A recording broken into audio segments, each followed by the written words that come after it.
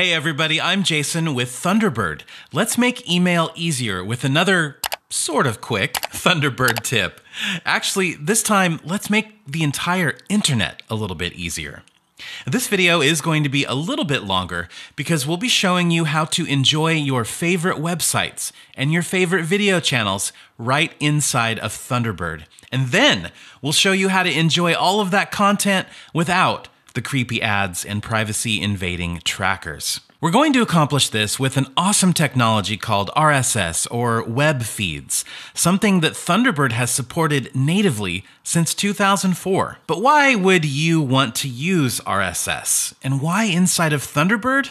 Here's a few reasons. You don't have to track down the news. The news comes to you.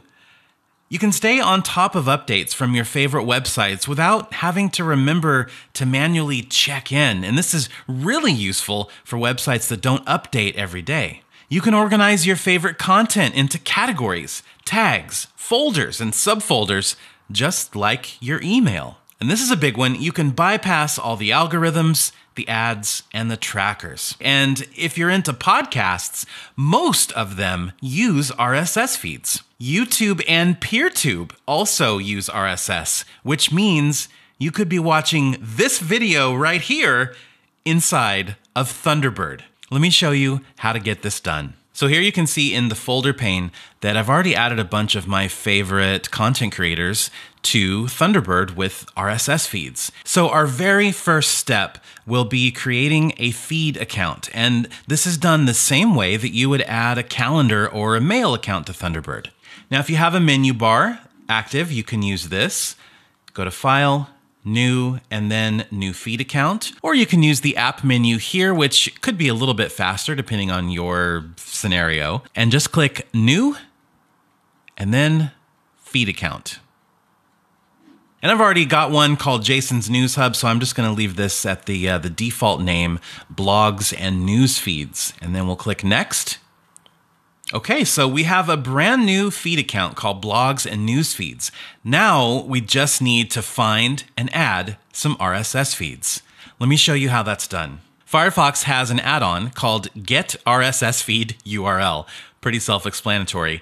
If you are not using Firefox and you're using maybe a Chrome-based browser, it's also available in the Chrome Web Store, and these extensions should work with Edge as well. So we are simply going to add this to Firefox or to your browser of choice. And now you're going to see it right here on your toolbar, and using it could not be simpler.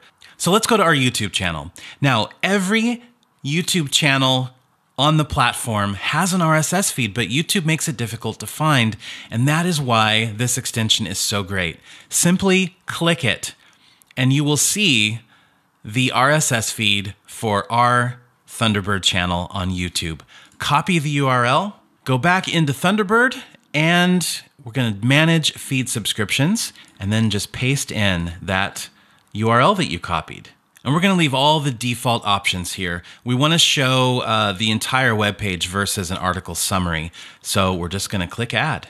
And just like that, we got Thunderbird videos inside your Thunderbird. Now, there might be one more thing that you need to do depending on your operating system. Right now, I just have the title and there's no content. But if I double click and open it in a new tab,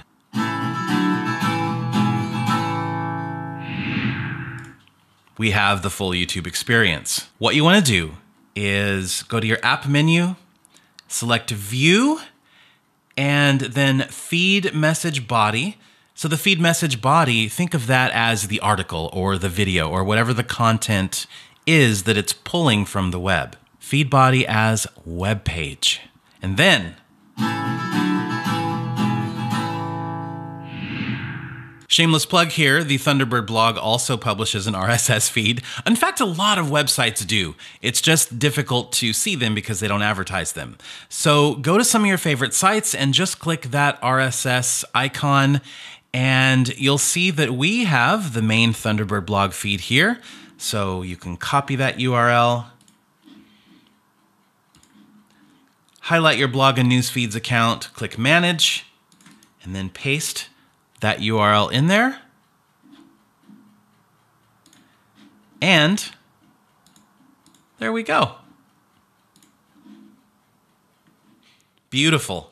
Now, if you want to start playing around with RSS feeds inside of Thunderbird, but you're not exactly sure what to add, go to youneedfeeds.com and they have something called starter packs. You can get RSS feed bundles, and it's a great way to start your RSS journey. Okay, so I want to get this comic pack, so let's get the pack. And when these files are offered as a download, what you can do is go back to your feed subscriptions inside of Thunderbird and click Import. And then just browse to that file, select XML because it was in an XML format, click Open, and boom. You now have a nice starter pack of webcomics. But what if you prefer to enjoy all of this web content without all the creepy ads and the trackers? This is your solution. You might be familiar with a browser extension called uBlock Origin. Well, what's not quite as known is that there is a uBlock Origin extension for Thunderbird.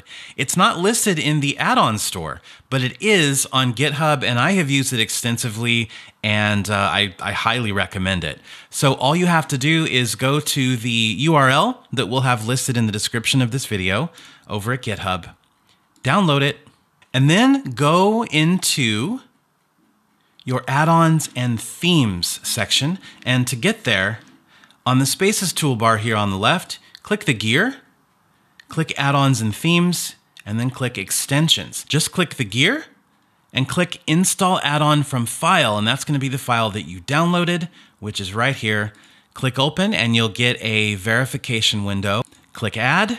And with uBlock Origin installed, that's going to strip out most of the ads that you'll see on the web pages that are rendered inside of Thunderbird, and it'll remove ads from videos as well. And since you already probably do so much inside of Thunderbird anyway, RSS becomes this really convenient and familiar way to enjoy the content that you're already enjoying on the web. And that's it. That is our kind of primer on using RSS feeds inside of Thunderbird. We really hope that you check it out and that you enjoy it. If you have a good Thunderbird tip that we should turn into a video, let us know in the comments section. And thank you so much for watching. Until we chat again, happy Thunderbirding.